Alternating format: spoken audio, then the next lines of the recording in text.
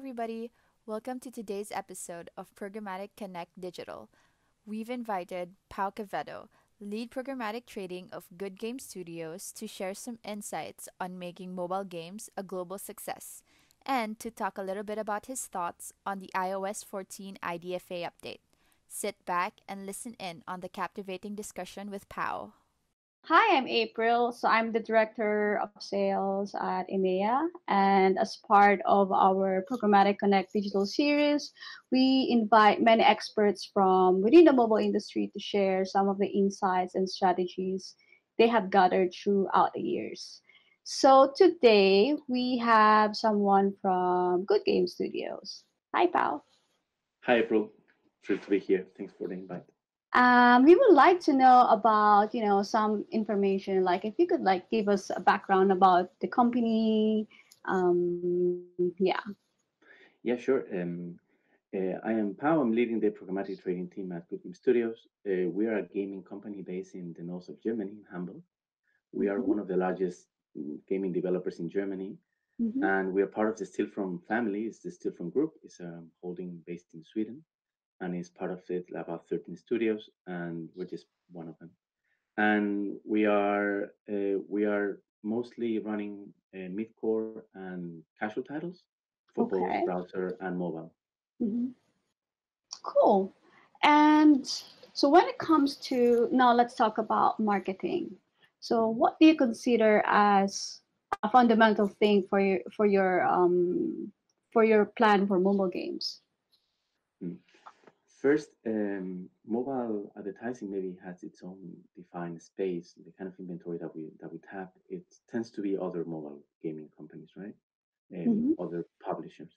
So the first thing I would actually emphasize is the marketing mix that we use. If we look at how it has evolved let's say in 2015, around 5 years ago, we were buying mostly from CPI networks, SDK networks, Mm-hmm. which had a high penetration in the mobile market. But then in 2017, more or less, Facebook started their own product with the value optimization. Basically, they started to derive device graphs, and they were effectively much more, they were super competitive, and most of the budgets then shifted towards Facebook. So I would say the first thing is to understand which one is the marketing mix that actually works for your game. If it has to be more into Facebook or more into maybe UAC, or you have to put more into influencers or a top funnel, depends a little bit. And that would be the fundamental question, right? Most of the gaming companies actually go to the duopoly, go to Facebook and Google for most of the big budgets. So that would pretty much be for most of them. Apart from the marketing mix, I would then emphasize as well the creative process. I believe right now the creative is one of the top levers that we actually marketeers in the gaming industry can actually use.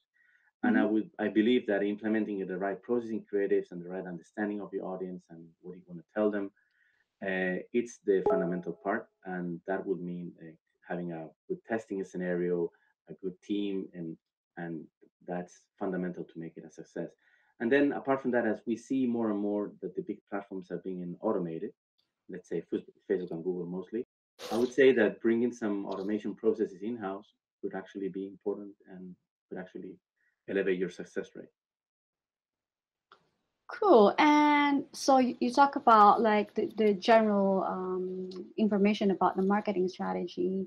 How about during this time of pandemic? Did it change from what it was before, or is it, like, did Mhm. something change? Yeah.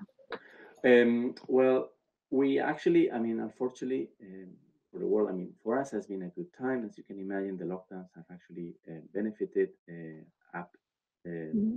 developers. So for us, we actually saw better KPIs, especially lower CPMs, given that the brand advertisers were actually leaving the market. So we saw lower CPMs, which actually drove and higher conversion rates engagement. So that actually drove us much better CPIs, and we saw everything was hunky dory, right? We actually didn't scale too much because we saw that we actually were getting more users with the same money. So we didn't scale so much, partially also driven because the way we run marketing is that we apply lifetime value models to our players, the ones we acquire. And the problem is that those lifetime value models are based on the history that we know from the past. And I don't think any model right now with the current situation is able to predict what's going to happen in the next 6 to 12 months. So for that reason, we were a bit more conservative in terms of LTVs, given that we didn't actually know if these cohorts will develop like they used to. And I believe that has been the right strategy, and it actually paid off, and it's working for us. Apart from that, apart from the model risk that we saw, now we are trying to, let's say, retarget those audiences, because we did see some retention increases at the beginning, but we believe that probably we will lose some of those users that we acquired during the pandemic. So we will try now to re-engage them somehow. All right. And so now I have a different topic. So this is more a little bit, um, I would say, on-trend topic. So Mhm. talking about iOS and the current updates.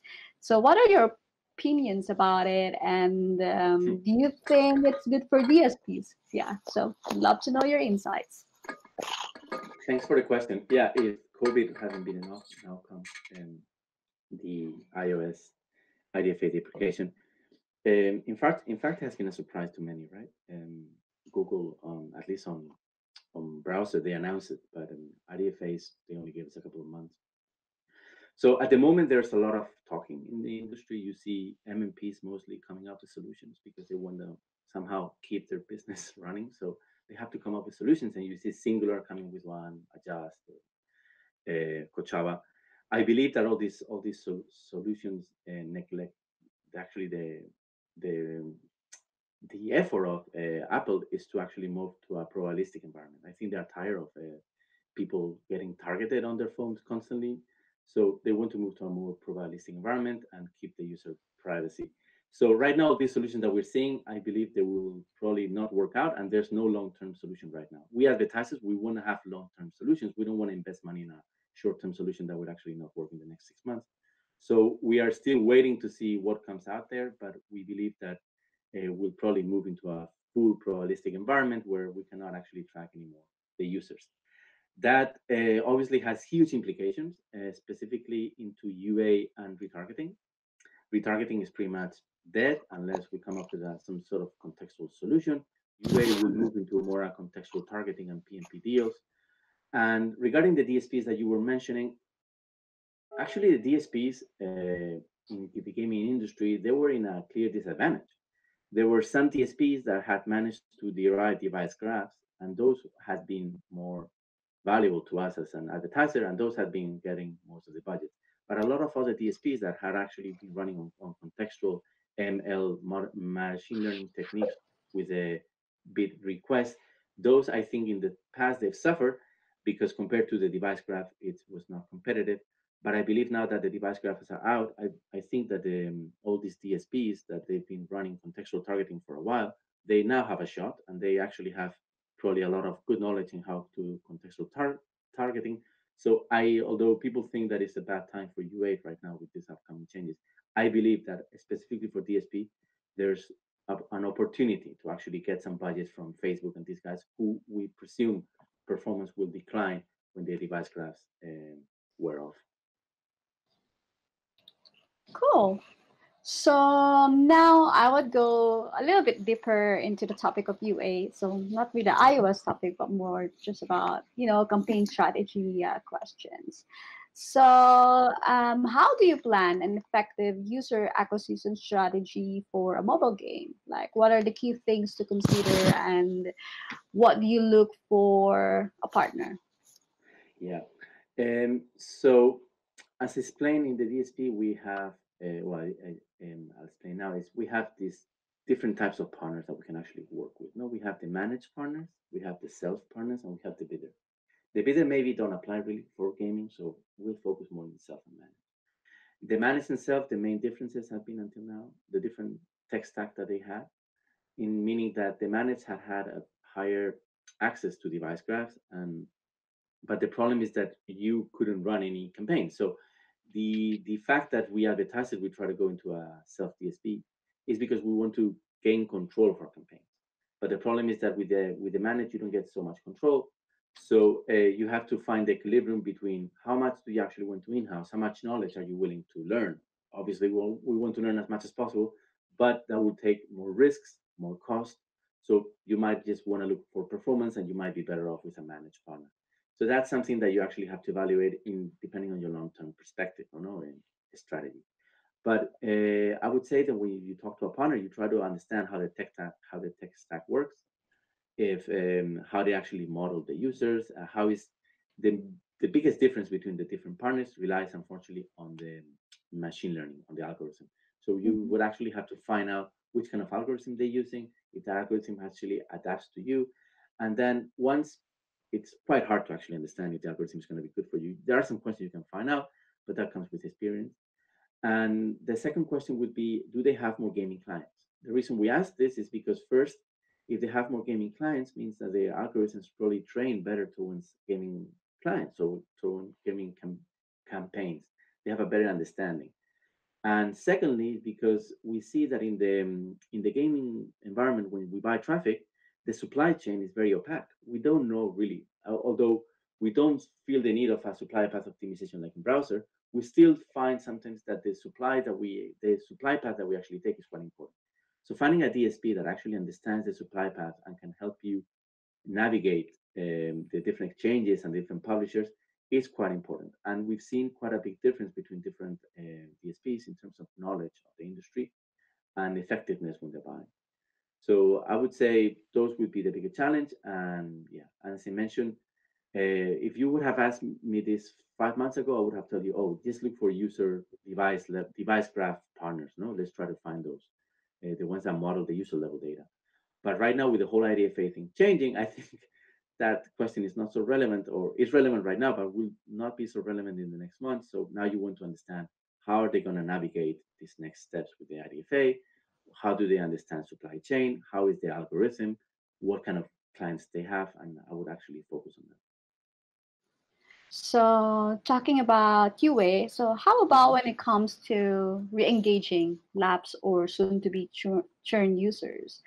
Like, what is your strategy on that? Or like, what is the best time to re-engage your user? Mhm. Yeah, and the way we divide, we are actually the way we divide, we segment the strategies that we want to derive is basically we have three strategies. We have one will be mm, to acquire those churn payers, lapse payers. The other one would be to upsell to get active players to spend more, and the other one would be to try to prevent churn rates from the first retention, right? So we actually focus mostly on the first and on the last one, on the churn payers and on the first day 7 users. What we want to do, if we first focus on the churn payers, we actually want to get them back. So here the main question would be, how much are we willing to bid for these users, and where can we find them? Normally, we try to find them first in DSPs because it's normally cheaper. And if we're not able to find them, then we'll try to look for them in Facebook and these walled gardens where they might find an IDFA that is not working anymore, but they might find a Facebook ID and they might be able to target. But mostly we try to do it on DSPs because we believe that's where you got the most control and it's the best channel for that. So in that one, the main question would be how much are we willing to bid for each user? And for that, we will take into account the amount of that this person spent in our game, when did they lapse, and how long did they play for. Knowing those three variables, then we can determine a bit our CPA target that we can actually afford, and that would be for the chain payers. Whereas for the day 7 retention, what we're trying to do is that in the first 7 days we acquire a whole bunch of users, but unfortunately we lose a lot of them. Within the first 7 days, we lose a substantial part of them, like a lot.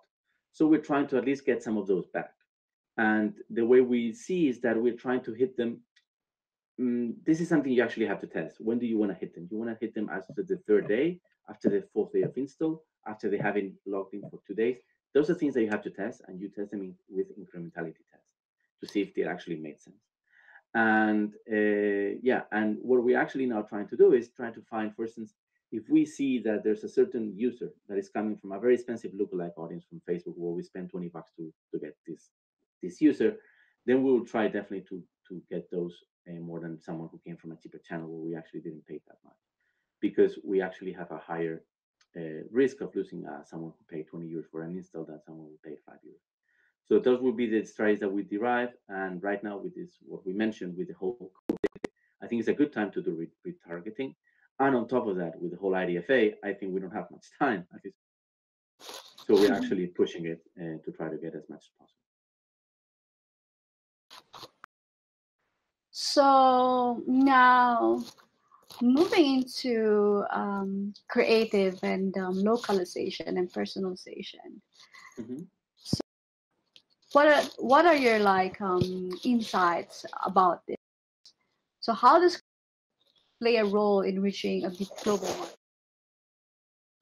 Well, as I mentioned earlier, there's all these automated tools that platforms that are Mhm. getting most of the spend, right? And these platforms, what they're basically telling us is, forget about all the ad tech. I provide you with the algorithm and the whole thing. Don't even worry about targeting. Just tell me what you want, okay? Mhm. And all they want is us to focus on. I believe that's where the industry is moving, and I don't think it's necessarily bad. It's actually makes sense. It's the biggest lever that we can actually pull, the creative, and I think that what we actually should focus on. And I've seen a lot of companies coming up, and to be honest, when I've been running UA, the times that I had my biggest success was not because of an amazing inventory we found or amazing algorithm from an amazing partner. It was always cracking good creative would actually allow you to spend much more and actually have amazing KPIs. So creatives we know is the number one thing. Mhm. So I would say that in that regard, I see that marketing companies, especially gaming companies, we're doing our homework, and everybody has understood this. Mhm. And we have very complex testing scenarios, and the way that we, with all those concepts and iterations, variations of creatives that we actually do, I believe that that is great, and that's what takes a big chunk of amount of time of the UA managers, and I believe that's the right direction. Then into that, when we get into, okay, we understand creatives is so important, what are we going to do? So I also mentioned the automation. So it makes sense that we can actually automate processes and we can actually pull those creatives. So there's a lot of interesting literature out there on how to test creatives effectively, especially on Facebook, which is one of the main drivers. And then we push those creatives to other channels. But in Facebook, it's quite hard to actually put new creatives that would kill the old ones, no? Because algorithms um, tend to give more value to the old existing Old good creatives, yeah. performing creatives. Yeah. So there's a lot of conversation around that, and there are some certain techniques that you can do. And I would actually encourage anyone listening to this podcast to go and look for those techniques because it's super important. And I would actually merge it with automation. And ideal scenarios that you actually just brief some creatives, they are pushed, and then they are automatically pushed into the campaigns, and automatically we can know the results. And that whole thing is automated, and that's what we are trying to do actually in housing good games. That's one thing. And then the other thing, when it gets really interesting, at least in DSP, when you have real control of your campaigns and you're actually seeing the lockable data, who are we serving this ad to per Yeah. impression, then comes really interesting things that we can actually contextualize the creatives, personalize the creatives to the context where the user is actually seeing this ad, like which app, and we can actually put it exactly like it fits there, if it's a banner, for instance. And it's also really interesting that we can actually add tags to the creatives. Let's say we have a creative and we can put blue background, mood. You can put all kinds of tags, no? Let's say 5, 6, 7 tags. And then you can actually model those tags and understand, hey, look, I see that at 5 p.m. the mood of, I don't know, happy advertising, this kind, we see an outlier, we see something. And then it's how we can actually optimize. And I think that's where we're moving to, and that's what we're actually trying to do, to enrich our creatives, not just with the data, but with more data.